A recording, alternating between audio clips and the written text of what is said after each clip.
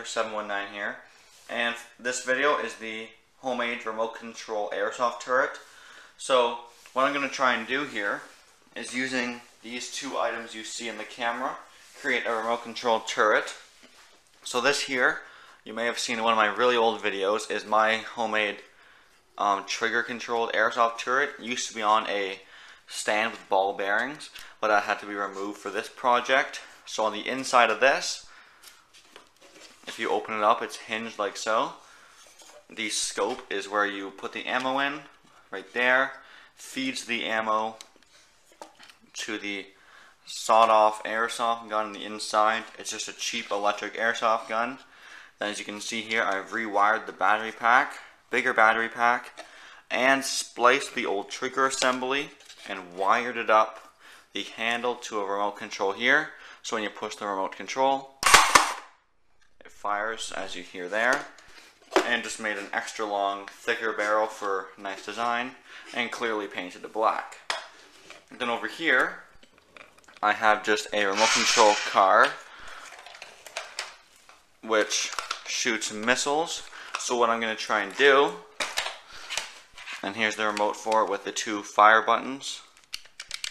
What I'm going to try and do is take this apart and use one of the wheels or axes, whatever, to mount on the base so it can swivel back and forth, and then rewire the trigger assembly for these through the handle of my turret, as I did here, to make a working firing assembly. So let's see how that works.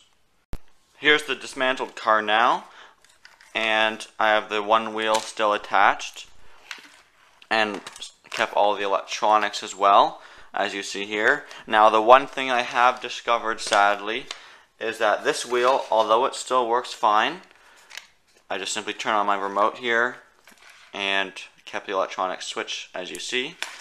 It still turns just fine, but the weight of this, when placed on top, even if it had a good configuration, is too heavy for this specific remote control car to spin, due to that fact that this is made out of wood. So this one won't be able to swivel, but I should still be able to harness the trigger components on this electric car to make a remote control shooting turret. So in short, what I have done here is finish stripping the car and wiring up all the necessary electronics. So basically the only body part of the car left is the back of it, which holds the battery pack, which of course we still need.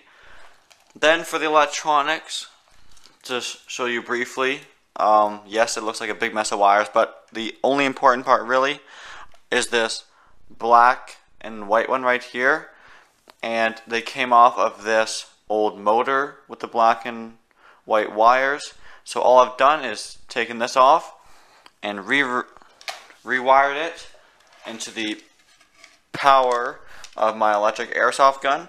So all it does, when I hit the big center button here, instead of powering this motor, powers the one inside my airsoft gun, therefore shooting the turret. Let's test it out. So here we are, the completed product.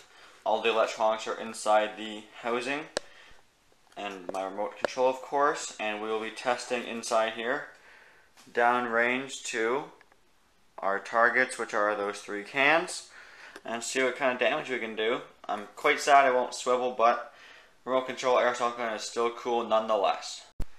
Here we go, shooting test. 3, 2, 1.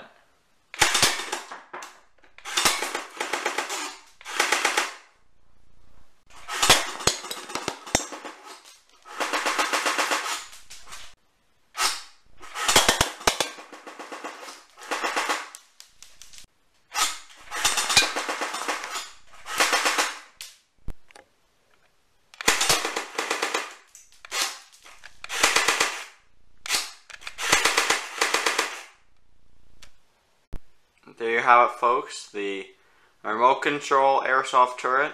A little different than how I wanted it to work, but it did still work, so I am happy. Hope you guys enjoyed the video.